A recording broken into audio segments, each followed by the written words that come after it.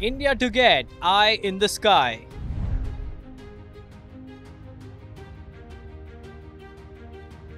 ISRO's GSAT-1 to monitor India's force from the skies. 4 days from now, India will launch its advanced eye in the sky. On August 12th, ISRO is slated to finally launch its most advanced geo-imaging satellite, or GSAT-1. The GSAT-1 geo-imaging satellite is being hailed as the eye in the sky because of its potential strategic advantages. So, what is GSAT-1? GSAT-1 is an advanced geo-imaging satellite developed by Bengaluru headquartered space agency ISRO. The geo-imaging satellite provides vision from the skies, which will help India bolster its vigil on its neighboring enemies. Borders to be monitored from the skies. It helps monitor the subcontinent and its borders with Pakistan and China. The satellite will image the country 4 to 5 times a day, which will provide India an edge and always be a step ahead of its enemies. GSAT-1 will be placed in a geosynchronous transfer orbit by GSLV F10, and subsequently it will be positioned in the final geostationary orbit about 36,000 kilometers above Earth's equator using its on-board propulsion system.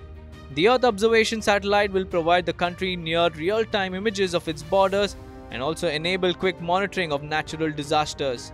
Another objective is to obtain spectral signatures of agriculture, forestry, mineralogy, disaster warning, cloud properties, snow, and glacier and oceanography.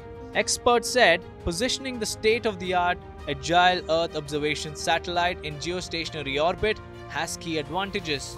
A game changer for India. With on-board high-resolution cameras, the satellite will allow the country to monitor the Indian landmass and the oceans continuously and provide warnings of a natural disaster. Launch delayed due to technical reasons. The 2,268 kg GSAT-1 was originally slated to be launched from Sriharikota in Andhra Pradesh's Nellore district, about 100 kilometers north of Chennai, on March 5th last year. But the launch was postponed a day before the blast-off due to technical reasons.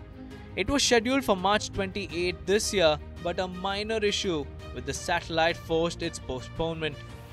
Launch expected in April and May, delayed by COVID.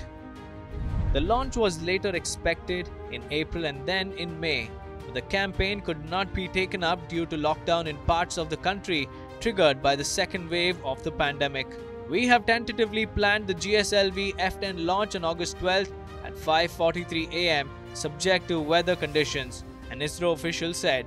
ISRO's second launch of 2021.